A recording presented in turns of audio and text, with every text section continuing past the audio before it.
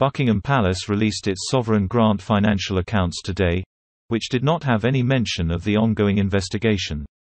This means it is likely to be privately funded through the royal family rather than British taxpayers footing the bill, although the palace has not yet confirmed this. It comes after the royal household previously said it had brought in an external legal team to help its human resources team with looking at allegations made against Meghan. A senior palace source said, "There is no sovereign grant money spent on this review. It is being met privately and not out of public money." The source declined to confirm if the investigation would be published, saying, "I have nothing further to add whilst this review is in progress. I have not seen the results of the review by independent lawyers, and I can't comment further at this stage." Back in March, The Times reported that the Duchess of Sussex allegedly drove out 2 personal assistants and humiliated staff on several occasions before she stepped down as a senior royal. Meghan has denied all the allegations.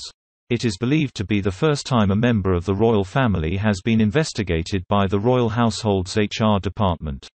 The Sussexes were not expected to be asked to contribute to the review.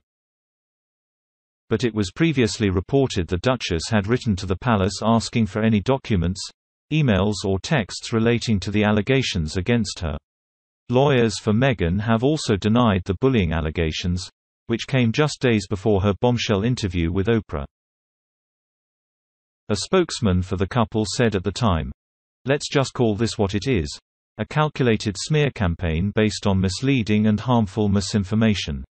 We are disappointed to see this defamatory portrayal of the Duchess of Sussex given credibility by a media outlet.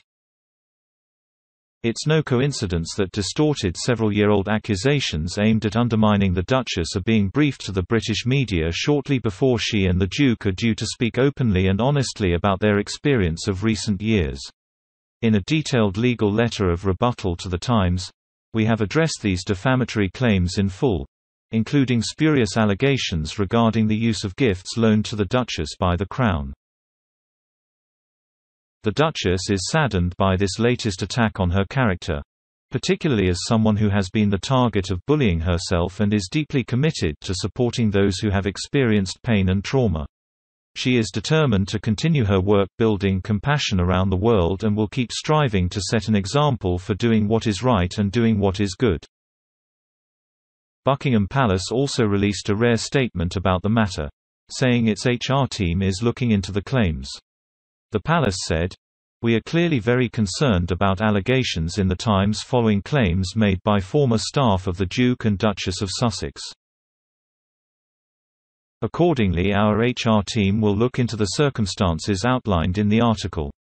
Members of staff involved at the time, including those who have left the household, will be invited to participate to see if lessons can be learned. The royal household has had a dignity at work police in place for a number of years and does not and will not tolerate bullying or harassment in the workplace."